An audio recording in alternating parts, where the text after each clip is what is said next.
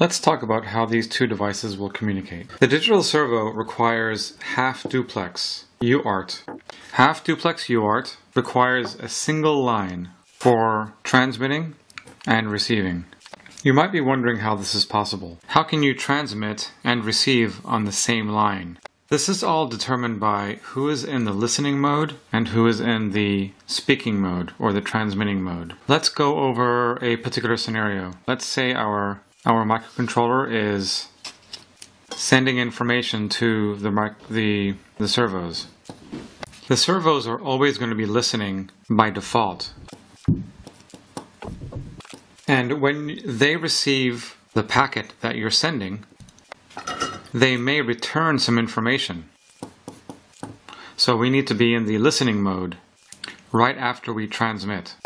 What if the servos want to transmit at the same time we're transmitting? We have to set up a circuit that prevents this from happening. We're going to use what is called a logic gate, a line driver or line buffer.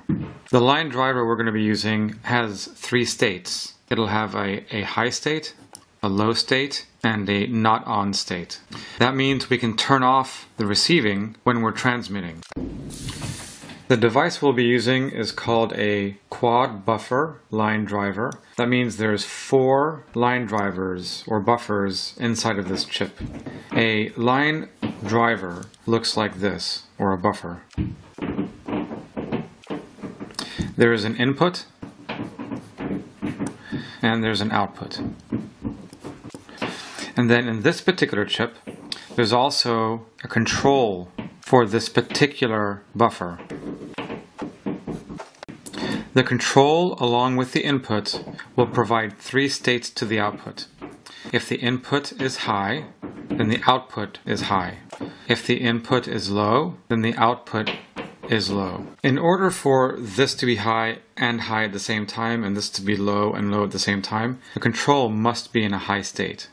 If the control is in a low state, then the output is automatically going to be off. And this, actually, the input, it doesn't matter if this is high or low. It does not change the off state if this is in a low state. So you have 3 states. This is the high state, a low state, and an off state.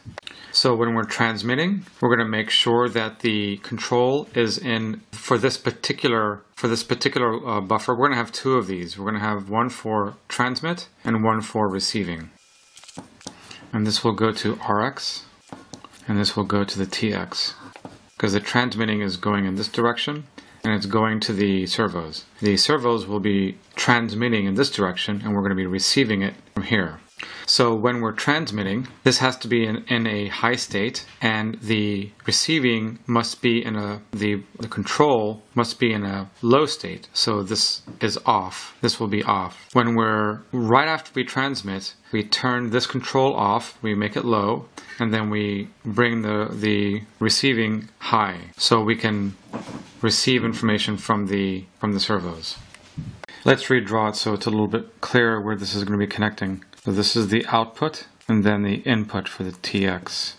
And then we have our control, and then we have our receiving. That's the RX, and this is the in and out. And we have our control here.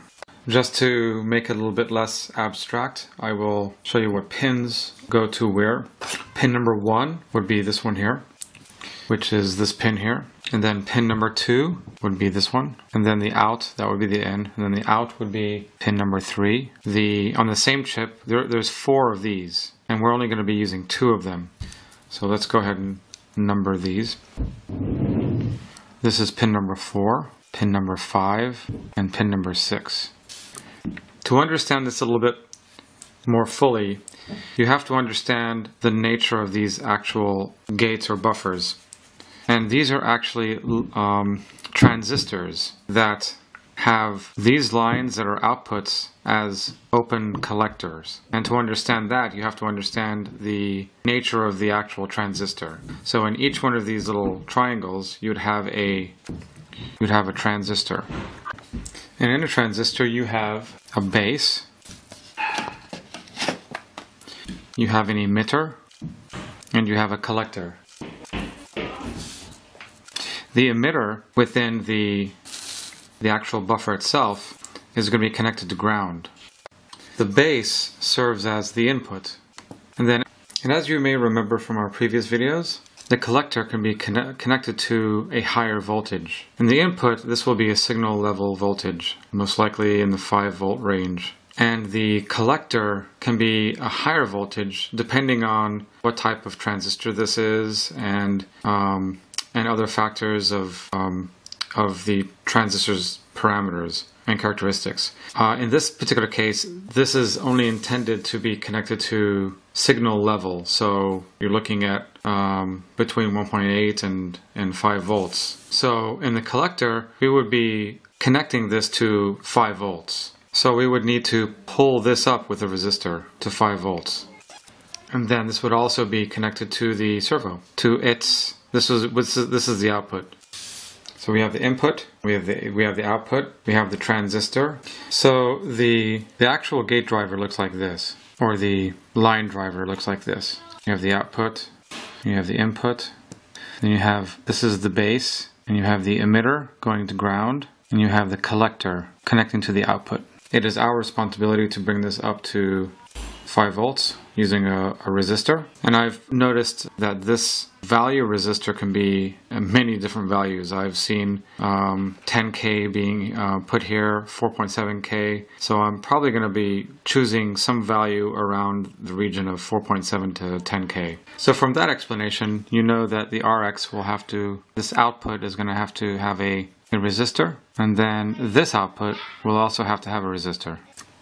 We're also going to take these two, this input and this output, we'll put them together, and then it will go to the TX, the single TX RX line, which is the half duplex line. There will be some signal on this line, but we will know exactly when that signal is going to happen because we're going to be in control of the TX, and we'll also be in control of when we think that the servos are going to be sending back information. And you might be wondering where we're going to put these two lines, the control lines. We can put these directly to the microcontroller. So I'll just put the, just say pin.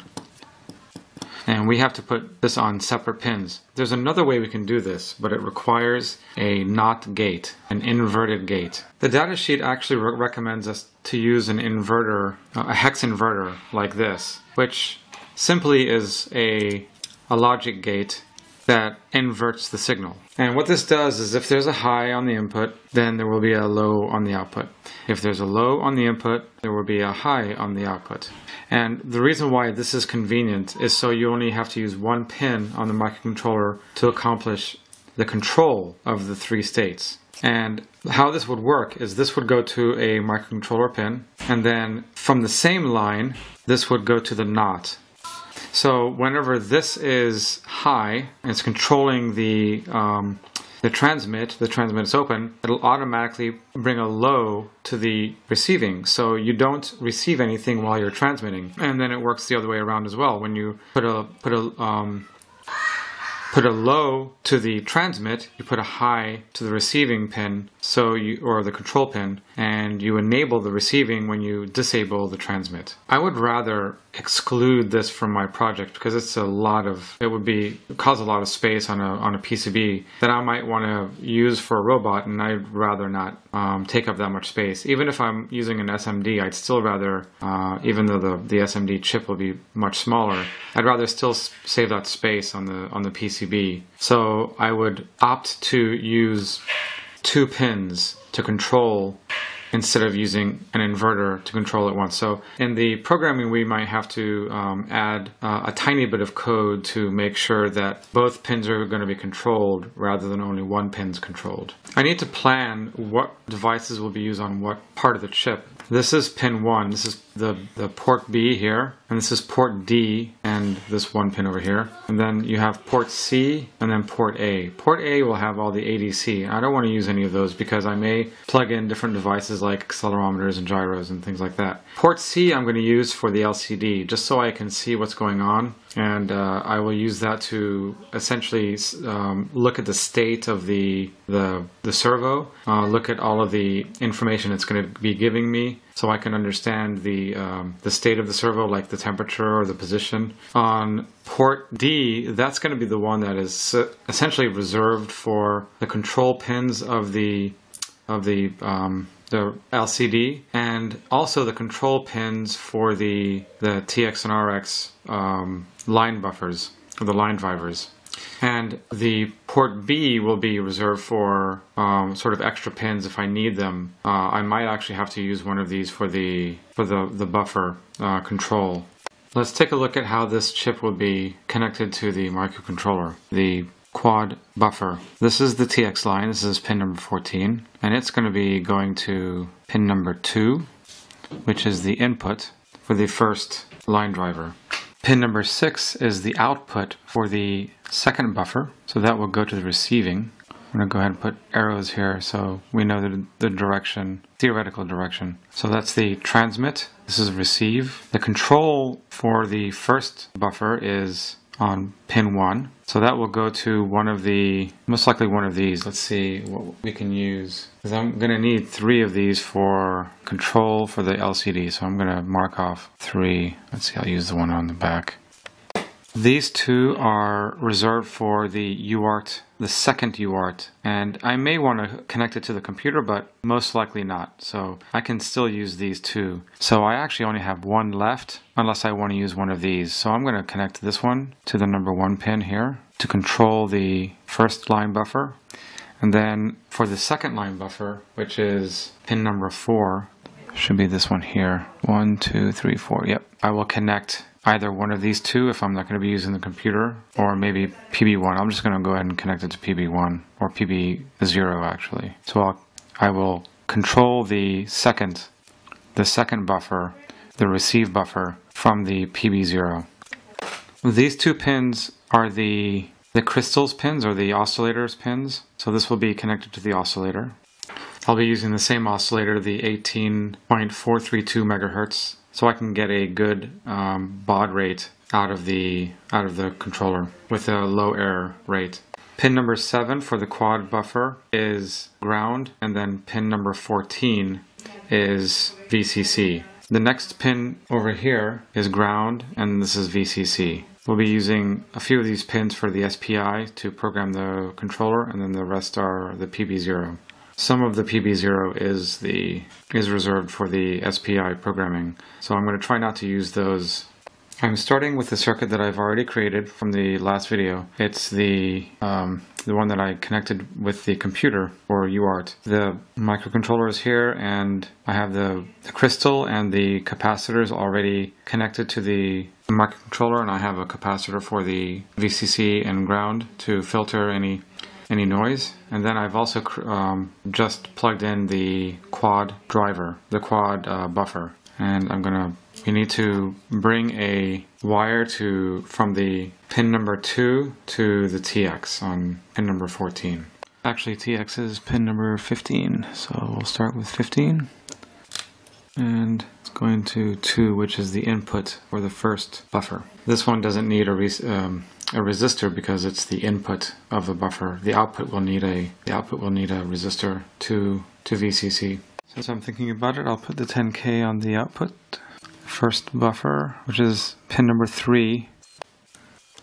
Okay, so now pin 3, which is the output, is being pulled up to VCC, and the output is actually going to go to the servo, because this is the transmit buffer, and the output of that transmit buffer will go to the receiving, or the data line for the servo.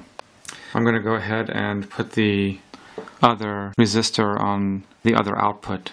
Now let's take the control pin for the first buffer and put it to our controller, the pin that we planned for, which is these 2 pins are going to be used for the LCD, so I'm going to be using this pin for control. This is PD something. It's probably 654. This is PD for port D, pin 4, and that will be used on to control the first pin of the control of the first buffer. Number 6, which is the output for the second buffer, So we'll go to our receiving pin, which is number 14. Okay. Alright. The number 5 pin is the input where the servo will be transmitting into. That will need to just be connected to the number 3 pin, since this is being transmitted out to the servo. So this is the receiving from the transmit line from the servo, and this is the receiving line from the servo. We're just going to put those two together, number 5 and number 3. We can see from here that the number 5 is the input, which is the transmitting from the servo, and then this will be received to the servo. This is the out. So we'll have number 3 and number 5 connected together, as we stated in this schematic here. And you'll notice that the number 3 pin already has the resistor. I've actually changed my mind where I want the second driver's control pin to be, and I'm going to put it to the pin D6. I was thinking about putting the LCD control pins there, but I'd rather put the control pins over here on the port B. And I'd rather keep all this stuff on this side of the chip. It's a little bit closer together. Alright, so we have the control pin, which is... do I have that in the right place? I don't think so. Put it in the wrong one. No. Needs to be in pin 4. Yep. Okay, so there's the wire going from pin 4, which is control, to the pin D, PD6. Port D, pin 6. And number 7 is back here. The wiring for the actual servo, starting from pin number 1 over here. That's pin number 1, which is ground. The middle pin is VDD or VC, or actually VDD in this case. This is a higher voltage. And the third pin is the data pin. So we're going to take this data pin. We'll have to take a look at the actual cable itself and the way it plugs in, so we know which one to use. So since this is the data pin here, it'll be going to the same one at this location on this side. If I follow the line, it is connecting back to this side. So you can see even if I put them both together, the two datas would be connected together. So I need to take a wire from this pin, put it to the data position here. And since this one was the one that was connecting the two together, and this is the one with the resistor, which is the output for the transmit. That's where the data will be residing. This is the transmit and receive line. So now we've connected all of the connections that are necessary for the quad buffer line driver, and we've connected it to the microcontroller and back to the servo. We'll need a 9 volts to the servo, and we'll connect the ground and the 9 volts to the regulator, so I can bring the 9 volt and down to 5 volts. And keep all of the same power supply on this the same board. I'll work on that on the next video. If you are following along with these experiments or producing successful projects on your own, helped by these tutorials, please let me know using the Contact Us page on the newbiehack.com website. I would like to feature these on the website to benefit and motivate others to join this creative field. Thank you.